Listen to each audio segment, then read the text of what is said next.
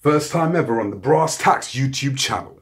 The first ever game review. Resident Evil 7 Biohazard. Buckle up.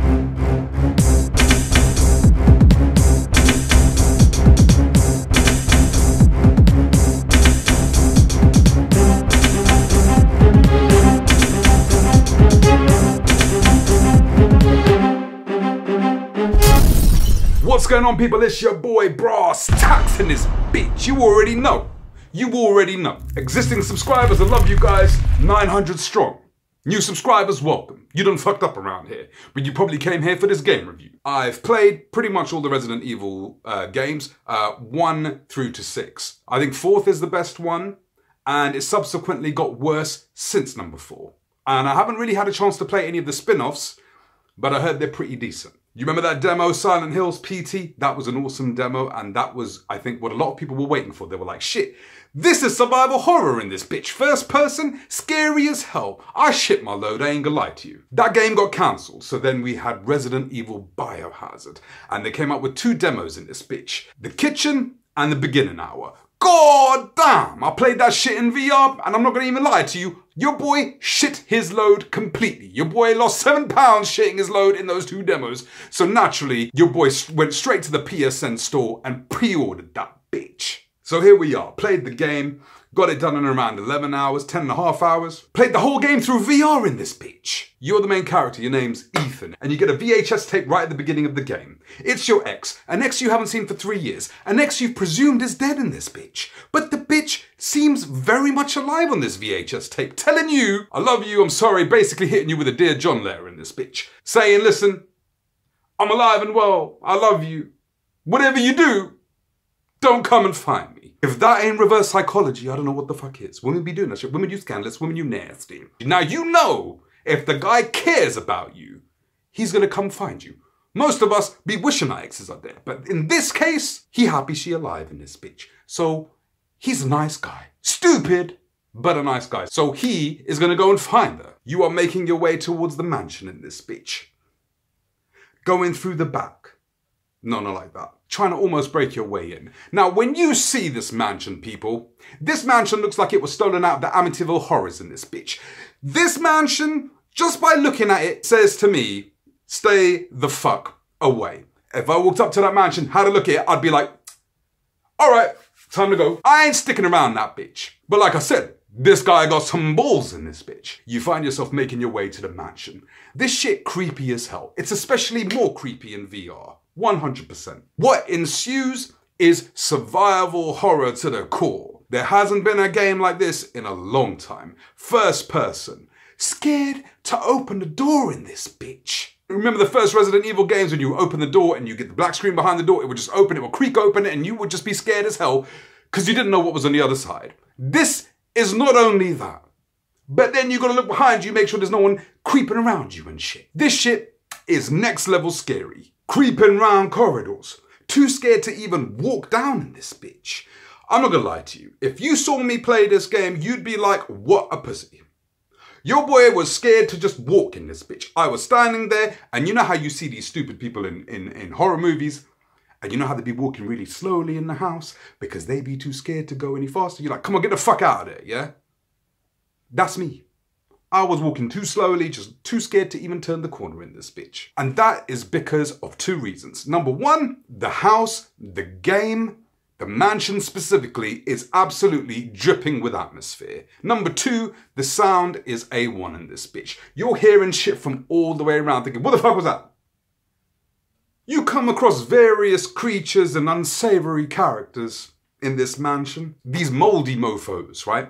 Look scary as hell at first. You get used to them quickly though, because you know how they move and then you can you figure them out. You figured out their movements, you figured out how to counter this shit. You got other people split up in different sections of the mansion, ready to just kill your ass. If that wasn't bad enough, you got a family that looks like they were stripped straight out of the Texas Chainsaw Massacre. They are relentless, they are nasty, they are creepy, they're the in-laws from hell in this bitch. So the main objective of this game is twofold. Number 1, survive.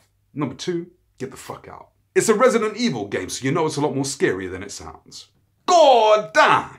A1. Graphically, it looks gorgeous. Played on the PlayStation Pro with the VR headset, it looks very, very nice. It's very immersive as well. And obviously the Pro gives it a little boost graphically. They have managed to go back to their roots on this bitch with survival horror, especially the sound. I have to rate the sound here because what they do is, usually in horror movies and in certain games, you will know what's coming. There's two giveaways to this. Usually before you're walking into some big ass boss battle, there'll be a whole bunch of guns and shit to load up on. So you know bullshit's coming. None of that here. Then there'll be a music build up ready for a shock. None of that here. Shit just jumps at you with no warning whatsoever. And I'm telling you, you're gonna jump. You're gonna jump. I advise you to play this game by yourself, in the room by yourself, because people can look at you and they're gonna laugh in this bitch. Especially with the VR headset, combat's pretty easy if you got the bullets, right? Because what you're doing is you're aiming with your VR headset, which is a lot easier to get headshots and what have you. If you're not rationing your bullets, you're going to have a serious, serious problem, because what the game does is gives you just enough, not one pubic hair more, just enough bullets to get the job done in this bitch.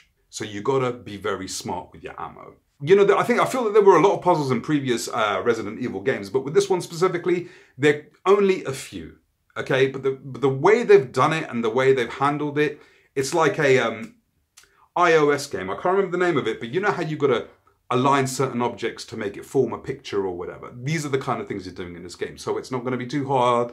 It's not going to be too difficult. It's pretty straightforward. Those puzzles I liked. I wouldn't have minded more of them. You know, all the little pickups you have everywhere, you know, a book, magazine, you know, piece of paper.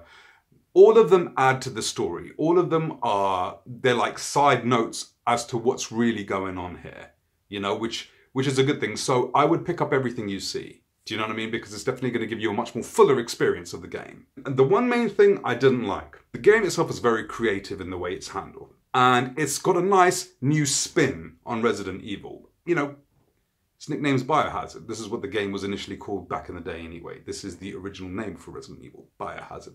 It really is Biohazard. The creatures specifically that I mentioned before are kind of like moldy creatures. The only problem I have with them is there's too much of that kind of monster. Do you know what I mean? There's too much of that kind. And I think after a while you get very used to them, you know? So I think they could have been a bit more creative with adding a few more. Don't get me wrong, there's a lot of resistance, but they could have added a bit more variety in the resistance. That's really my only gripe with the game. Visually it looks beautiful. If you're not playing with the VR, it's gorgeous. It's gorgeous. It's a gorgeous looking game. Dripping with atmosphere. There's not really a lot bad I can really say about it. You really want to know what happens next. There are parts where you may feel it drags on a little bit, but you still want to soldier on through that shit because you want to see what happens next, because you are very invested in the story. So in that respect, it's a win-win. Personally, I love the game. My score for this game, people, quite simply put, is it's a 9 out of 10 game, which, you know what that means? Brass tacks. Seal of approval in this bitch. Great game, guys. Pick it up. It's a return to form of the Resident Evil series. And if this is the start of a reboot of the franchise, if they're going to go on from this in this way, I am all in. Take my money. That's really all I got to say about it, people. I hope you guys liked the review. If you did, please hit the like button, definitely subscribe, and I'm going to catch you next time.